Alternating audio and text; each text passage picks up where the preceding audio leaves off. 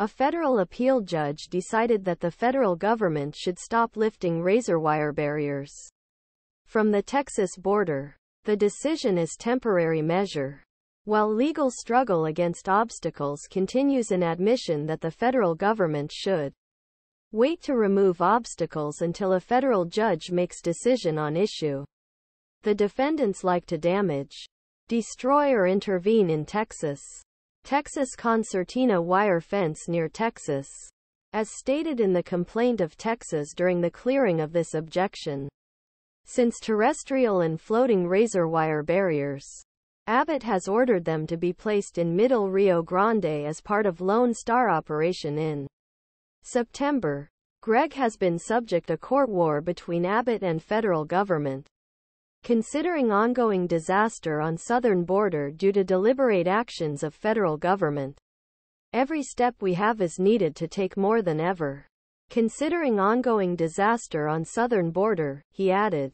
His allies, including Abbott and Paxton, tried to pursue President Biden a open border policy, despite the possibility of deporting immigrants under the Biden.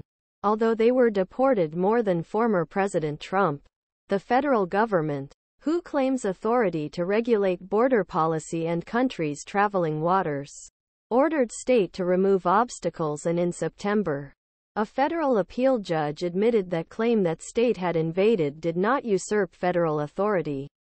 However, Paxton had better chances when he challenged his movements to destroy concertina wire established by Texas along the border by Federal Department of Internal Security. Paxton filed a lawsuit against the federal government in October and also asked the courts to stop his sidewalks while playing. From there, Paxton's case was followed familiar zigzag for border and abortion cases, rejection of the state's allegations made by a local federal regional court, and then higher court state. The first decision in case determined that U.S. is planning to prevent U.S. government repeatedly destroyed an exercise and surrounding but still rejected efforts of state to prevent abolition of obstacles on grounds that federal had dominant immunity on border issues. This is an idea that Fifth Circuit showed some sympathy at beginning of this month. Court decided to remove floating obstacles of Rio Grande's international waters on Tuesday. However, Fifth Circuit decided that state's case was much stronger for barriers on land and that federal government should stop lifting thorny wire barriers while lawsuit was played.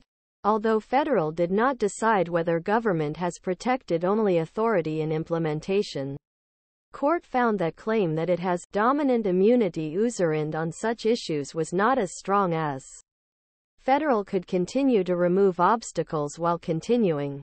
The court had good case as a owner INA to place barriers of region in region, and this gave a strong possibility of strong success in final legal decision.